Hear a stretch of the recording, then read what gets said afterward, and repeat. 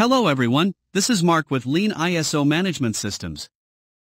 In our previous video, we started discussing our document change record or DCR process flow that covers DCR identification, reason for change, waste management, and checking for duplicate information. Today, we will discuss the need to validate new or revised documents. Stay with me, at the end I will show you a link to this DCR template. So, let's see why validation of new or revised documents is vital. When you get new batteries for your flashlight, you first try to see if they work. Before you buy a new suit, you try it to make sure it fits. Not long ago, I bought a cute electric lawn mower. Guess what?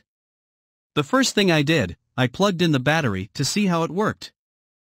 While we always try new things at home. In the office, we accept written procedures as a given, not questioning how well they work in real life, resulting in numerous corrections and adjustments after the release.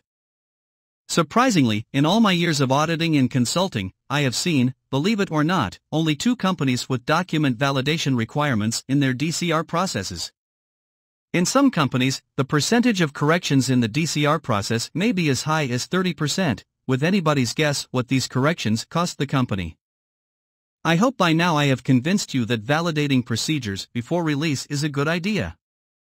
As you may remember from the previous video, we are revising our management review PowerPoint template to add missing requirement. Look at this example of the validation record. Kim Smith checked the draft on March 3, 2023.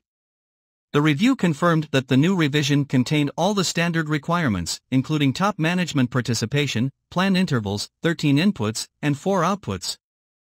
If you choose to follow this path, try not only to have a signature and a date stating that so-and-so validated the procedure but also include an explicit description, who, when, and how.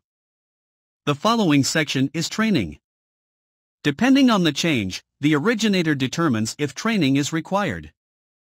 In our example, the originator selects a group training, and the subject matter expert performs such review per the training matrix and provides attendance records to documentation management personnel for filing. When the originator determines that self-training is required, documentation management collects email confirmations for filing. If training is not required, we move on to the next section. Review, approval, and release authorization. Depending on your company's requirements, you may put here as many approvers as you wish, but we have just the quality manager's signature in our example. The last section in our process is the document and the DCR filing. After approval of the change, documentation management personnel files a PDF copy of the document in the BMS structure under the following name.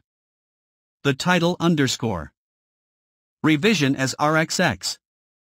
Next, documentation management personnel scan the DCR form in PDF format and save a copy in the DCR folder of the BMS structure. BMS structure is a depository for our documents and records. We will discuss it in the following videos.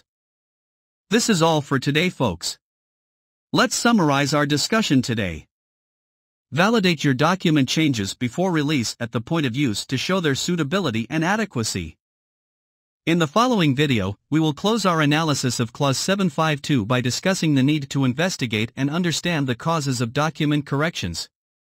As I promised in the beginning, here is your link to the DCR template. Go to the Academy page on our website and see how our templates can help your company to lean up your documentation. Give it a try and comment below if you like it. Do not forget to subscribe, like, share, and comment. Your support helps us promote our Lean QMS project. To learn more about Lean ISO management systems, check out my book, The Lean Revolution. Thanks for joining me today and stay tuned for the following videos. I hope to see you then.